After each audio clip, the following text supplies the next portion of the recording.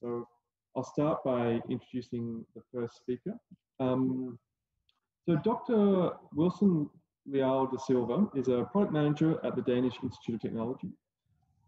His fields of interest include cement and concrete technology, in particular mixed design and testing of ready mixed concrete, self-compacting concrete, high-performance concrete, and mass concrete. So his experience results from activities developed in a series of countries, in Brazil, Czech Republic, Denmark, Germany, and Switzerland. And at present, he works on topics such as 3D concrete printing, concrete inspection using drones and AI, artificial intelligence, as well as software solutions applied to concrete technology. Also, he works on the preparation of project proposals within the Horizon 2020 framework. So I'm extremely pleased to be able to introduce Wilson, and Wilson, over to you. Thanks for the introduction. Start by sharing my screen here. And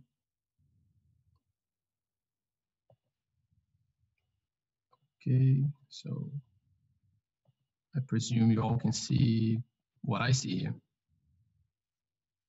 Yes, good. Thanks, Boston, for the heads up. Yes. So yeah, thanks for the introduction. Once again, it's a pleasure first to be invited to present at the BAM event. I've known Chris for a couple of years already, and also Professor Knack back to 2015 when I started working here at the Danish Technological Institute. And yeah, unfortunately, not a physical meeting this time, but we get the best of what we can get out of online events. So let's give it a try. So today I'll be talking about 3D concrete printing, and the title in the program is actually 3D concrete printing, an overview, but I added an extra set of words there. It's an overview of current trends. There's a lot going on in the 3D concrete printing world, but I'm trying my best to focus on what is new over the past few years. And I've been working in the field of 3D concrete printing and additive manufacturing, cementitious material. It dates back to 2016. So I hope I can bring some new insights to the audience. So the topics I will be covering on my presentation. Just go on. Trying to pass this. All right, there we go. I hope you will not start jumping around. All right. I'll focus mostly on aspects related to materials, concrete extrusion or extrusion as per se. So I'm talking, when I say 3D concrete printing here, I'm strictly focused on extrusion-based methods. There are other methods out there, but I'm going to focus on that topic.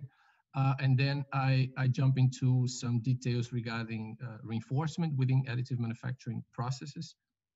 And last but not least, I will talk something about the latest applications that surfaced the media over the past 2 months. So from materials, in a fairly simple way, the challenge with 3D concrete printing, from the very start, is that now we have this duality that we want a material that is flowable, so we have no problems to pump it and to pump it through a stream and then reach the robot nozzle. But at the same time, we want that to be stiff at the extrusion point, so you can start stacking up layers. And this brings some challenges, because if your material is extremely fluid, you might run into the risk of flow out when you're extruding material that is too fluid. So you basically make a slump test out of your printing. And if it's not stiff enough, you might still be able to extrude and stack layers, but suffer from an effect called buckling. So you have a slender element that will just buckle out and fail. So this competition of physical characteristics of the material are roughly translated into two properties. One of them would be yield stress of the material, so how much shear stress or how much stress you have to put into the material so it starts flowing. And the second would be elastic modulus, that would be more relevant to the buckling part of the layers you are printing. So if you look at the chart, if you are somewhere within the green zone, you prevent the two failures from happening, the flow out and the buckling. But okay, how this is known, and there has been a very interesting publications in the beginning of research of 3D concrete printing. But how are we here at DTI mapping these characteristics so that we can start using material properties to simulate the behavior instead of having only rough estimates. And that's the current trend number one, that we are jumping towards from rough estimates of the material behavior into actual material models that can describe what's going on during your 3D printing process for the benefit of being able to truly simulate what you're going to print. Because in most cases, you can be challenged on, depending on which kind of geometry you're printing, and then you might not always know whether your material will have enough use stress and elastic modules to cope with all the stresses related to the geometry. So first part relates to rheology. And then in these two charts I have here, I'm showing on the left side, it's a rotational test that measures basically viscosity of the material. So I have the initial yield stress as the point where the red curve is hitting the vertical axis, and then the slope of the curve will dictate the material viscosity. On the second part is an oscillatory test of a strain scan to identify at which level of strains, at which level of like material strains, when you're stacking and squeezing one layer against the other, the material behaves as a linear viscoelastic. So when it's actually, you can expect the material to behave as a linear material on that part, or linear elastic material. So the information from these two tests can be put into a elastoviscoplastic constitutive model, and don't make too much hassle about all these physical interpretations of this dashpot, spring, and the slippage model. The idea is that this is a little box that defines how your material behaves when you stack layers. So we run experiments in the laboratory where we do a few test prints, use the material characteristics that we measured using rheology, and then we validate CFD modules, so computational fluid dynamic models, that will be able to describe what is the shape of my extruded layer. So we validated and recently published this. I have a link to the source, and I'll share this presentation at the end of the event. We validated a CFD model that describes the shape of extruded layers. And the benefit here is that now, instead of us making 10 or 15 trial prints, I can reduce the number of trial prints I have in the lab by only making the material characterization and relying on simulation, on numerical simulation, to optimize the number of tests I have to do in order to identify a mix that's first printable. And then comes the second part now. The second part is, can I stack it? So let me go to the next slide. There you go. So the second part, the second part is, can I stack these materials? In that case, we are running a set of different measurements. So again, don't get too confused about the charts. The main information here is the chart on the left.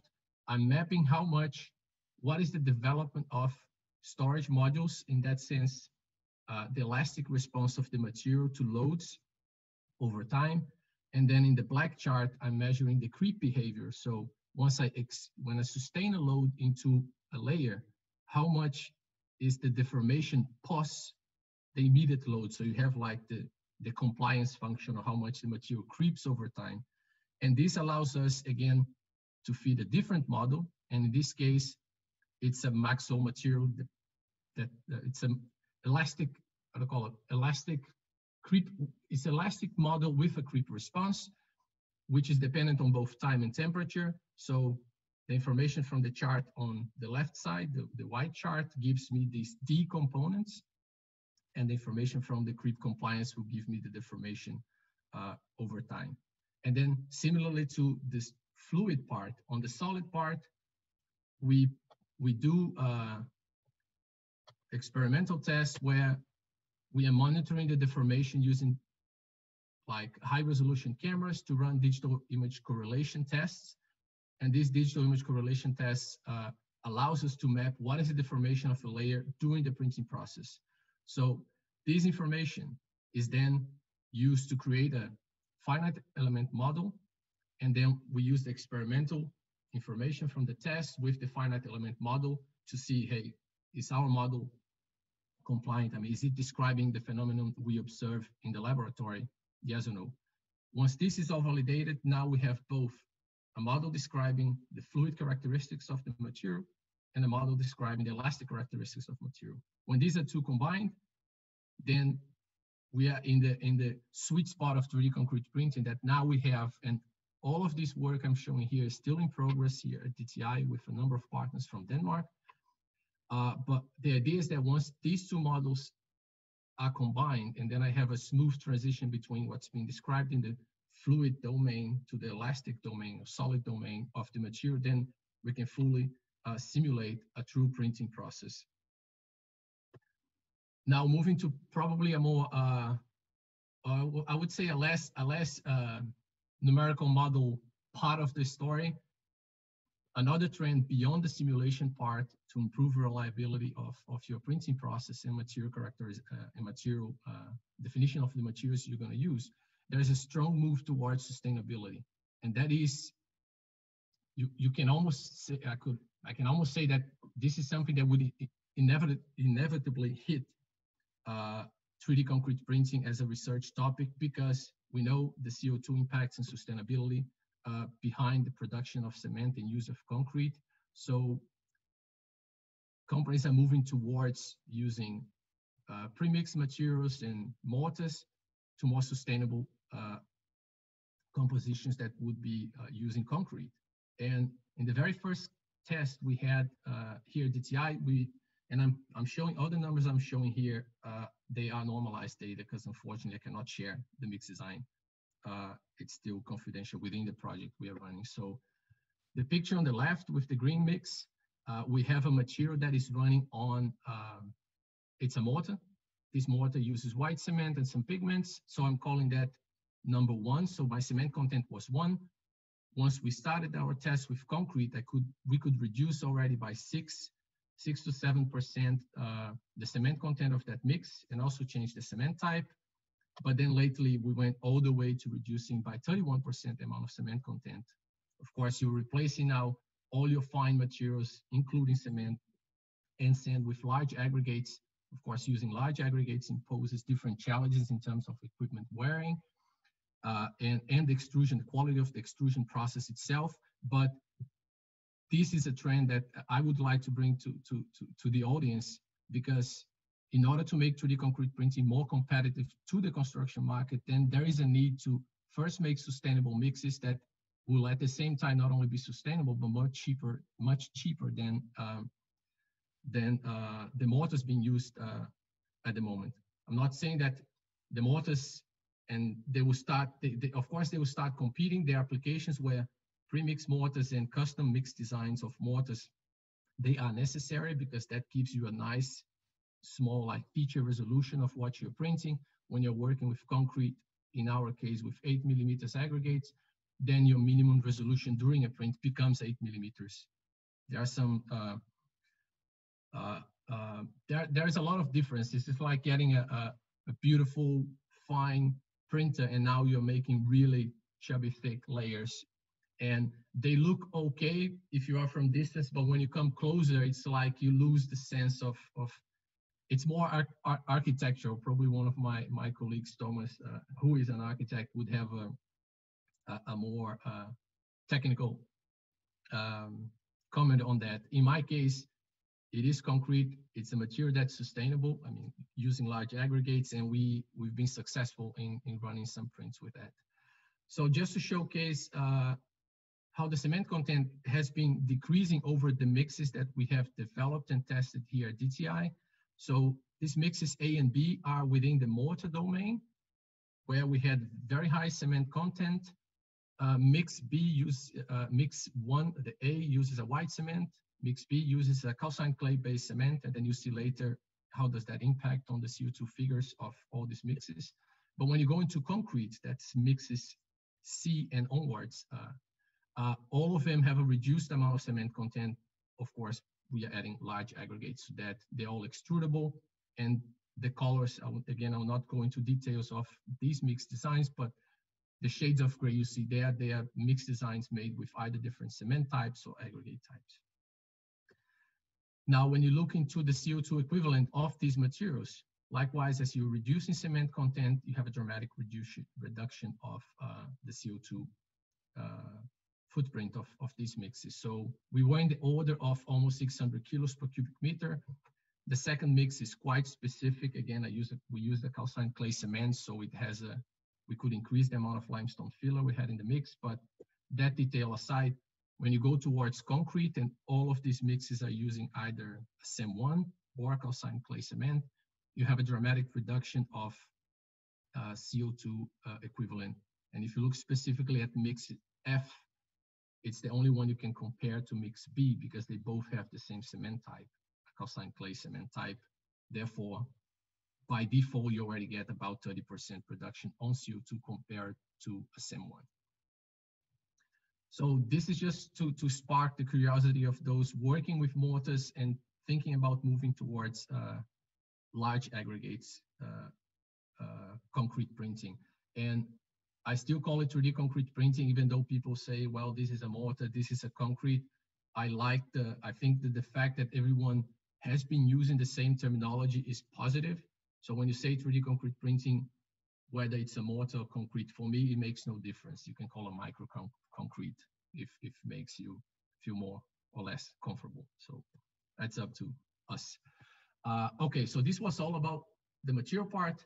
When it comes to extrusion, there are two trends. The first one has been already developed by several companies, and we have done our own developments at DTI. The first one relates to continuous concrete processing. So how can you activate the material at the extrusion point in order to prevent anything that could go wrong throughout your streamline of material going to the nozzle? So how do you activate it so you can stack? And then how to benefit from simulation data from those simulation models I showed before in order to optimize your extrusion or the appearance of your extruded material. So I'm just highlighting two photos of an equipment we were running with, a normal progressive cavity pump for the mortar, a similar approach for a dosing pump, injecting an accelerating ingredient to the nozzle. And then in the nozzle, we have a mixing shaft with an injection inlet where both materials meet, and within 10-15 seconds of residence time in the shaft, they are mixed and ready to go. That means we can accelerate the mix and eventually stack the layers. So in the first video here, just showing one of the last columns we printed. The last print was actually a Christmas tree, and this will be released later. It was quite a fun print. We finished last Friday, but the idea was similar, to use a mixing nozzle, so to have a continuous concrete processing strategy. And regarding the use of simulation data to optimize extrusion, we use the CFD models, or CFD models can be used in order to give you information of what kind of strain rates or what kind of shear you have during the extrusion process. So in that case, you can custom design a nozzle geometry in order to reduce the amount of shear you have for a particular material. Of course, every material will have a best nozzle geometry. So instead of testing them all, we can run simulations, and this mix here that I'm showing this last in the video at the right-hand side, it's a mix that has up to 1,500 kilos per cubic meters of aggregates. I'm sorry, the video is a little jerky there, but it has up to 1,500 kilos of cubic meters of aggregates, with about 55-56% of that being aggregates up to 8 millimeters.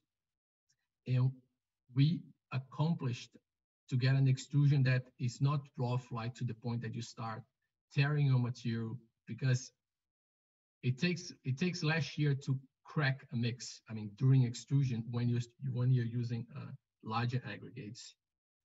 So you would have to increase your volume of paste or amount of mortar in that mix design in order to make it smoother to mix. But instead of doing that, which would be opposed to a sustainability approach, we modified the nozzle geometry in order to reduce the shear strains during extrusion, and then accomplish still a successful print. So if we move on into reinforcement, there is a presentation from TU Brunswick later during the PM event today. So I'll keep this one very short, and I borrowed a scheme that they presented in their last publication from Harold Clough and all the group from Brunswick. But bottom line, like reinforcement, to me, or to my understanding on 3D concrete printing, is the current topic, is the gold, I'm calling it the gold chase of 3D concrete printing. There has been a lot of work done towards understanding the material, and as I showed, there is work still being done on the numerical simulation part, but in order for concrete printing to reach a competitive business within the construction sector, reinforcement is necessary. The structures we have out there are mostly reinforced. There are cases, of course, of residential buildings you can reduce and you can go around reinforcement regulations just by printing. Yeah, you can print the shell of a column and then grout everything with a reinforcement afterwards. This has been done before, so my point here is not to say it's good or bad. What I want to show are trends towards how to fully integrate concrete printing and reinforcement strategies. So when you push button, you have an automated system that does something with your reinforcement. And the suggestions from Harold Clough and his group was that first there is a group of reinforcement strategy called concrete supports reinforcement. So you're printing with concrete and then placing the reinforcement in different directions, and still orthogonal reinforcement, orthogonal to perpendicular to the direction you're doing the printing, is still the biggest challenge. There are different approaches, either by using screw systems, meshes, pins that are being shot into the material, or fiber reinforced concrete, for example. The second class is reinforcement supports concrete. So you create a stiff mesh and then you either print or use shotcrete technology around it. Alternatively, it goes a bit beyond 3D concrete printing, but there is mesh mold process from ETH Zurich, for example. And then last, there are systems that could be working simultaneously where you're doing a shotcrete or extrusion-based 3D concrete printing process, plus another method that is creating a reinforcement would be arch welding technology. And I think in that case, Chris, one of the organizers of the event, would also be the best person to give comments on the matter. So my suggestion is, if you're interested in the gold chase of 3D concrete printing at the moment, that is reinforcement, I suggest you have a look at least these 3 publications. I run a database called 3D concrete printing, a world of 3D concrete printing. I tried my best to keep it updated. So there is a bunch of, I think it's about 275 papers available on like what is available in terms of 3D concrete printing. So if you're interested in these papers or more, you can visit the database or just contact me either via LinkedIn or email, and I'll be more than glad to share information that I can share, of course. Here are some examples of one of the tests we've done at DTI, where we are printing around rebar. So in that case, it's reinforcement supports 3D concrete printing. We made a mesh. We created like a fill, different horizontal and vertical reinforcement layouts, and used the nozzle to print with concrete using large aggregates around these rebars going in different directions. And I'll jump to the point is, the idea here was to identify whether we would successfully reach a point where the reinforcement looks as good as cast concrete, where you have a perfect encapsulation of a reinforcement. And in some cases, yes. In some cases, no. If you see at the bottom where there is a hand holding a sample there, there is a bit of a gap on the side. This is something we are still working on. And not only us, I mean, as I say, there is a lot of research groups looking into reinforcement for 3D concrete printing applications. So, but that's an aspect that should be taken into account, whether you can really properly encapsulate. In that case, shotcrete 3D printing would be a good choice because you have a lot of pressure of a material against the rebar. Controlling the geometry is something else, of course. And then I'll just quickly go through the last 3 applications that came to me, of course, whether they are project partners in our development project in Denmark or not. First one was October 2020 by Perry Group using cobalt technology, where they're printing first 2-story building in Germany. Still using mortars here, but the idea would that be eventually all this mortar that's being printed can be upscaled to a concrete material. It doesn't take the advantages of the process in itself by having material save, increase of productivity, and so on. My point is just to show, hey, that's what's going on over the last 2 months in terms of real scale applications. There is so much I can do, or we can do here at DTI from the lab. The idea is to get all this knowledge from the lab and upscale outside, and it's good to see there are so many companies active on that matter. The second one is the project called Sphere by Sybie in France. I mean, the company is Dutch-based, but the project is in Normandy, and they printed a total print time of 21 hours, not consecutive 21 hours. They were printing elements, and then made this sphere-based shape geometry using 3D concrete printing. And last, which is from the next presenter, and I won't talk much about this because Adam and the guys from 20 Additive Manufacturing would just lecture us on what are the challenges of actually deploying all this technology into the site. So this is just a teaser for the next presenter. So before I end, my takeaway message, and I hope the contents of this presentation, even though it's very short and there is so much I would love to talk about, I summarize all of what I said in these 4 lines. Regarding materials, there is a trend towards upscaling from mortars to concrete in order to improve sustainability. And if you're not upscaling from mortar to concrete, at least to reduce the CO2 emission or amount of binder you have on your current mortar. So you do not always have to go large aggregates, but that is one of the trends. Extrusion-wise, continuous concrete processing is still a topic of research. And I have to mention that companies like Baumit, X3, which do wonders in terms of active mixing into the extrusion point. Next, reinforcement, that the gold race is on, so it's up to us to go for the joint fight. And I wouldn't say there is a competition, of course, but there's still a lot of collaboration between different companies within the additive manufacturing in construction business. And the latest applications that I have shown, it just validates the fact, not validates, but verifies the fact that 3D concrete printing applications are still increasing at an exponential rate.